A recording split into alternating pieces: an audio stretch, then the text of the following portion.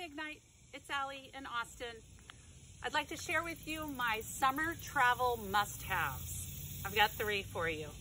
The first is running shoes. I really never leave home without my running shoes.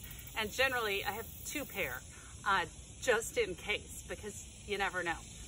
A pair gets wet when you're hiking and going through streams. Anyway, at least 1, if not 2 pair of running shoes is my first summer travel must-have. My second is the Spibelt. Oh my gosh, I love the Spibelt. This little guy, it's a fanny pack made for runners or adventurous recreationalists. It stays put, unlike most fanny packs, and it's made by a local designer. So yay, Austin, go local.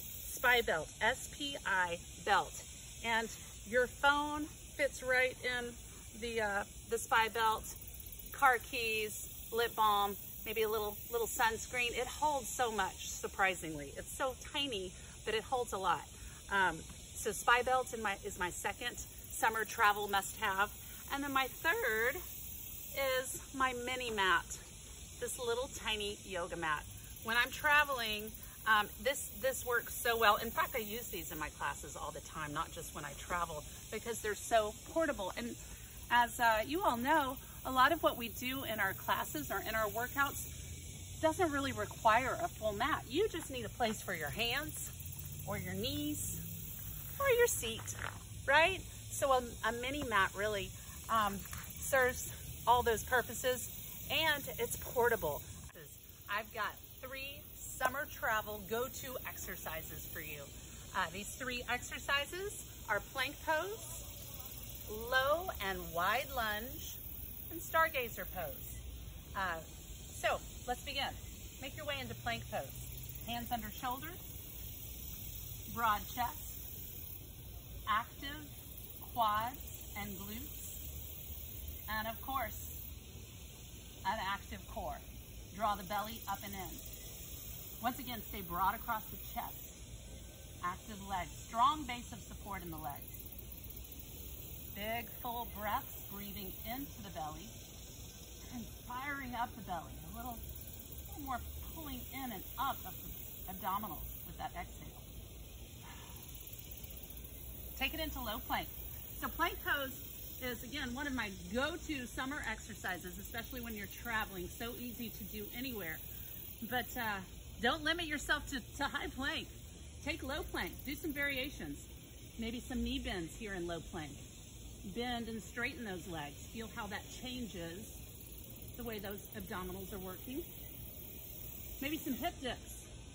Moving into the side body, the obliques. Maybe some low plank, high plank combo. Moving in and out of low plank, up and down. Working chest, lats.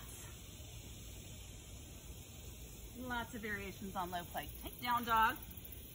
Lift your right leg to sky and step into a wide lunge. So bring that right foot up and around the right hand.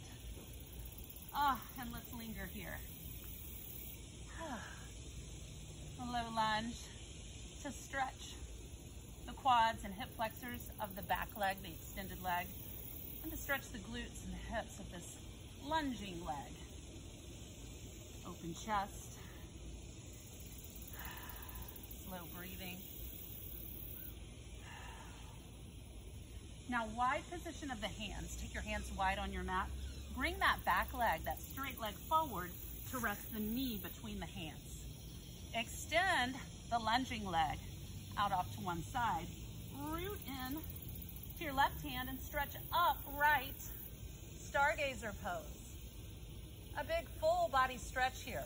A stretch running up the leg, across the hips, abdominals, along the ribs, through the shoulder, arm, fingers.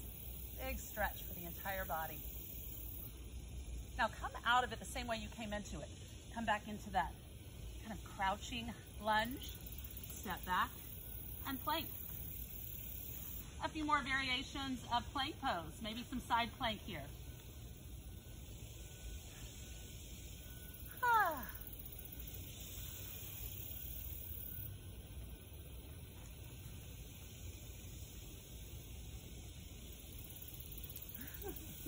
little balance work. All right, down dog, three-legged down dog. Bring the left leg up and around into that low lunge. And once again, just pause and stretch. Maybe reposition those hands a little closer to the foot. Breathing deep and full. Big exhales, and with the release of the exhale comes a release of tightness. Tightness in the muscles, the hip flexors, glutes. Now a wider position of the hands. Bring that back leg forward to rest the knee between the hands. And take it into stargazer pose.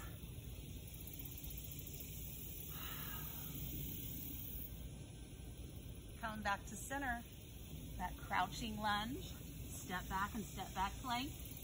Down dog. And bend the knees. Walk your hands back to your feet. Shake it out.